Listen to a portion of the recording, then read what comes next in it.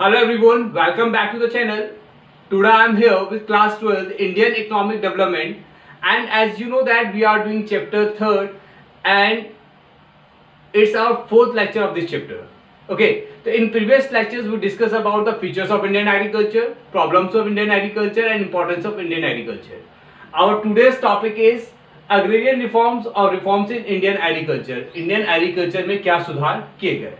So in previous chapter we discussed about the condition of Indian agriculture during the colonial rule, and we know very well that it was not so good. The British government has done nothing for the betterment of agriculture sector. So after independence, with the tackling the problems of Indian agriculture, the government has taken series of reforms. ठीक है, तो जो independence था उसके बाद जो government थी उसने बहुत सारे सुधार के लिए स्टेप्स लिए. क्यों लिए? क्योंकि हमें जो हमारी इकोनॉमी है that was agriculture economy and measure of population was engaged in the agriculture activities and the government was gained to self-sufficiency in the production of food items.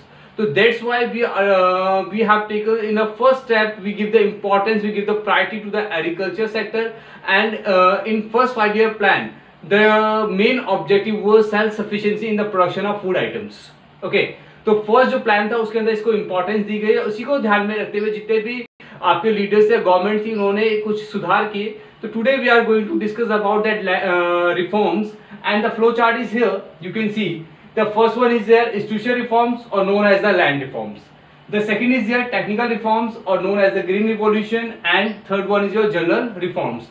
तो इन सारे टॉपिक्स के ऊपर हम डिस्कस करेंगे वन बाय वन.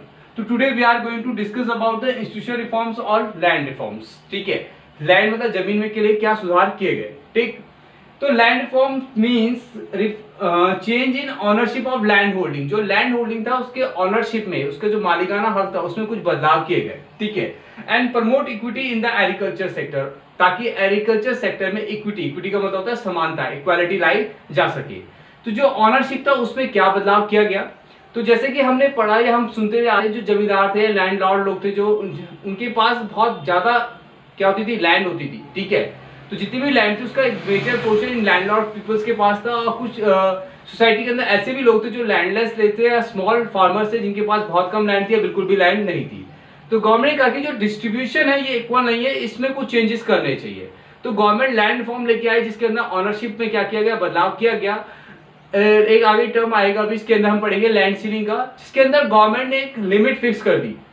ठीक है, कि एक इंडिविजुअल के पास कितनी लैंड होनी चाहिए, उससे ऊपर जितनी भी सरप्लस लैंड होगी वो गवर्नमेंट ले लेगी और उस लैंड को डिस्ट्रीब्यूट करती जाएगा स्मॉल फार्मर्स में और लैंडलेस वर्कर्स में. ठीक है, तो इस तरह से क्या हुआ कि जो जमीन है उसका इक्वल डिस्ट्रीब्यूशन होगा, तो इससे सोसाइटी के अंदर इक्वालिटी आ सकती है. सपोज मेरे पास 25 एकड़ लैंड था. ठीक है, किसी के पास 50 एकड़ है, किसी के पास 70 एकड़ लैंड था, और कुछ ऐसे जिनके पास बिल्कुल भी लैंड नहीं था. तो गवर्नमेंट ने डिसाइड कर दिया कि हर एक इंडिविजुअल के पास 5 एकड़ लैंड होगा. ठीक है, अकॉर्डिंगली मेरे पास 25 एकड़ लैंड है तो मेरे पास 5 एकड़ लैंड होना चाहिए. इसका मतलब 20 एकड़ मेरे पास सरप्लस है. उस 20 एकड़ को लेके किसी और के बीच में क्या कर दिया जाएगा, डिस्ट्रीब्यूट कर दिया जाएगा, और ऐसे फार्मर्स के बीच में जिनके पास लैंड कम है या बिल्कुल भी लैंड नहीं है. तो इस तरह से क्या होगा, सबके पास इक्वल लैंड आएगी, तो सबकी इकोनॉमिक कंडीशन सही हो सकेगी और इससे इकोनॉमी के अंदर इक्वालिटी लाई जा सकेगी. ओके, तो इन land reforms we have to taken the few points here.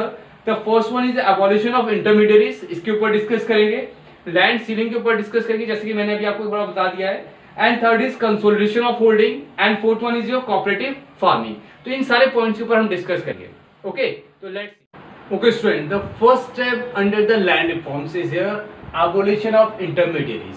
ठीक है, तो जो लैंड रिफॉर्म की हम बात करेंगे जिसमें ऑनरशिप पैटर्न के अंदर कुछ बदलाव किए गए, तो उसके अंदर जो फर्स्ट स्टेप गवर्नमेंट ने लिया that was the abolition of इंटरमीडिएरीज. इंटरमीडिएरीज means हमने पहले ही पढ़ा था, जो बिचौलिया इसको बोलते हैं. और बिचौलिया कौन थे, आपके जमींदार थे. ठीक है ना, बिचौलिया कौन थे, आपके जमींदार थे. ठीक, तो इंटरमीडिएरीज popularly known as zamindars have been abolished. तो जो इंटरमीडिएरीज थे, जमींदार थे, जो ब्रिटिश गवर्नमेंट के और फार्मर्स के बीच में काम करते थे, इन इंटरमीडिएरीज को क्या कर दिया गया, हटा दिया गया, इन्हें खत्म कर दिया गया. इनका जो रोल था उसे क्या कर दिया गया, खत्म कर दिया गया. ठीक है, तो जो गवर्नमेंट पहले ब्रिटिश गवर्नमेंट के बीच में और फार्मर्स के बीच में थे, इंडिपेंडेंस के बाद जो गवर्नमेंट और फार्मर्स के बीच में भी इन्होंने क्या किया, इस रोल को प्ले किया. तो गवर्नमेंट को लगा कहीं ना कहीं ये प्रॉब्लम क्रिएट कर रहे हैं, सबसे पहले इन्हीं को क्या कर दिया जाए, हटा दिया जाए. तो एबॉलिशन ऑफ इंटरमीडिएरीज के अंदर सबसे पहले गवर्नमेंट ने क्या किया, जमींदारों को क्या कर दिया, अबॉलिश कर दिया, उन्हें रिमूव कर दिया गया. ठीक है।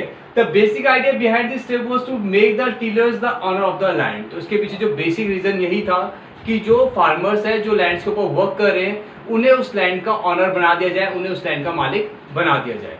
ठीक है ना। अगर पहले मैं काम कर रहा हूँ, मैं उस लैंड पे एज ए लेबर की तरह, एज ए वर्कर की तरह मैं वर्क कर रहा हूँ, गवर्नमेंट ने डिसाइड किया कि नहीं, आप उस लैंड के ऊपर वर्कर की तरह काम नहीं करेंगे, एक लेबर की तरह काम नहीं करेंगे। तो गवर्नमेंट ने क्या किया कि आपके अभी लैंड सीलिंग वाला पॉइंट आएगा, तो आपको वो जिस लैंड के ऊपर आप काम करें उस लैंड का मालिक आपको बना दिया जाएगा। ठीक है।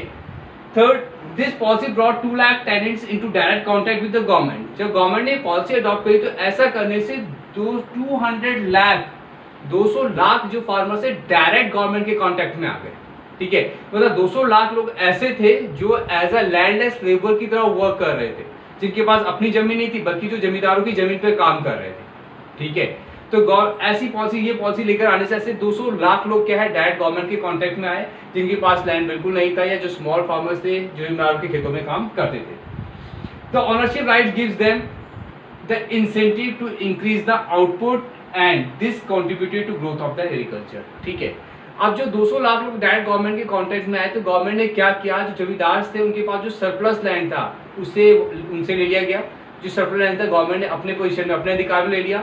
उसके बाद उस जमीन को, सरप्लस लैंड को 200 लाख जो स्मॉल फार्मर्स थे इनके बीच क्या कर दिया गया, डिस्ट्रीब्यूट कर दिया गया, उन्हें उस जमीन का मालिक बना दिया गया। ठीक है।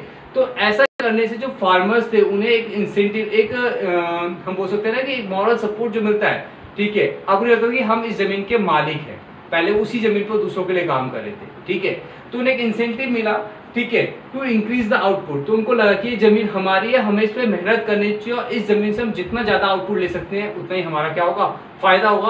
तो उन्होंने जो ये लैंड उनके नाम पे की गई, उन्हें उस लैंड का ऑनर बनाया गया। तो ऐसा करने से उन्हें एक क्या बोलते हैं ना, फीट, जिसको बोल सकते हैं कि जो आपको क्या करता है, आपका मनोबल बढ़ाता है। ठीक है।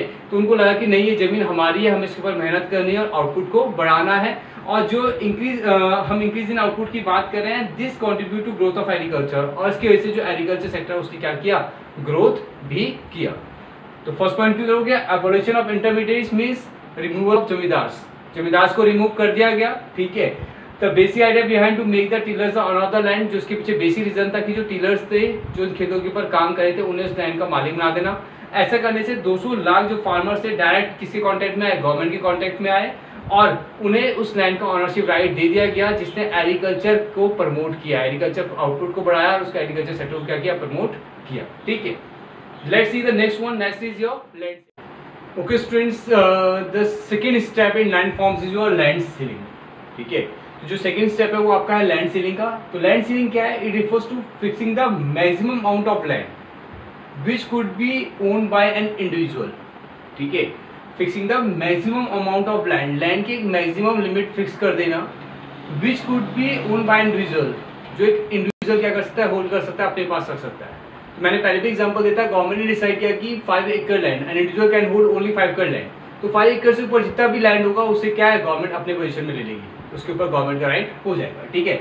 The surplus land would be taken over by the government, जो सरप्लस लैंड होगा उसे गवर्नमेंट ले लेगी, and would be allotted to the landless cultivator small farmers. और जो लैंडलेस कल्टीवेटर्स है, जिनके पास अपनी खुद की जमीन नहीं है, दूसरों की जमीन पे काम करते हैं, या जो स्मॉल फार्मर्स है जिनके पास 5 एकड़ से कम लैंड है, उनके बीच में अलॉट कर दिया जाएगा। ठीक है ना। तो गवर्नमेंट ने एक मैक्सिमम लिमिट डिसाइड करी कि एक इंडिविजुअल का कितनी लैंड होनी चाहिए, और उससे ऊपर जितनी भी ज्यादा लैंड होगी वो सारी गवर्नमेंट क्या कर देगी, स्मॉल फार्मर्स और लैंडलेस फार्मर्स के बीच में क्या कर देगी, अलॉट कर देगी। ठीक। The purpose of land ceiling was to reduce the concentration of land ownership in few hands। इसके पीछे जो पर्पस था कि जो लैंड था वो कुछ पर्टिकुलर लोगों के हाथों में था, जिन्हें हम जमींदार बोल सकते हैं, लैंडलॉर्ड की बात हम कर रहे हैं। तो उनके पास क्या था, बहुत ज्यादा जमीन थी, मतलब जो टोटल लैंड है उसका एक मेजर पोर्शन जमींदार के पास था। ठीक है।